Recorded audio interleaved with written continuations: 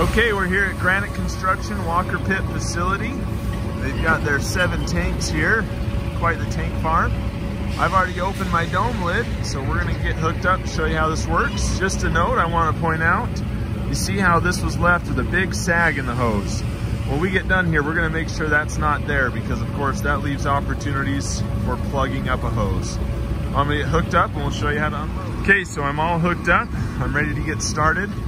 Once I got hooked up, I opened my sample valve so I'll be able to check for suction once I get going. As with any place, you want to start by opening valves by working your way from the tank back to your trailer when you get started. We're going to go into tank 1. So I come over here to this board, select tank 1 fill valve open. It's going to take about 10 seconds for it to go through the process of opening it. So we're gonna wait until that light turns green. Once that light goes green, the valve's open and I'll move to the next step. So following the pipe all the way back from the tank, the next thing in line is my pump. So I'm gonna come and turn on my pump. Pump's running. Following the pipe, next thing in line is this valve. Notice I'm not using gloves. Keep things clean. It's open. No more valves. Next thing, put my face shield down.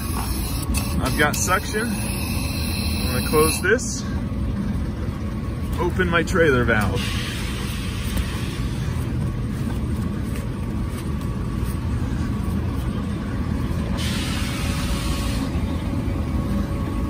And we're gonna start flowing. While we're unloading here, I wanted to make a note about what these mean. You've got a lot of lights here. Really the only thing that matters to you are the open buttons. But when these lights come on, it means you're close to being too full. That means you're something like 4 feet from the top. When this light comes on, you're full and it's supposed to shut you down. We've seen many times though how sensors can go bad, so you still need to pay attention as best you can. These lights just simply mean your valves are open. When we're all done, we're gonna use this big red button here to shut everything down. So while we're unloading, Walker Pit does require you pull a sample. So I've got my can, put the date, bill of lading, product, supplier, Pequot's Cross. And when we're done, you simply stack them just to the right of the control panel here. We wanna keep these cans nice and clean, no asphalt on them. Go take our sample. Okay, I just put the hose away. You can see first off, I hung it up. There's no droop in here. All the oil can ooze down and out. So the next guy doesn't have a plug. So, working our way back, whenever we're finished, we work our way from the trailer back to the tank. So I've already closed everything down on my trailer, got my hose hung up.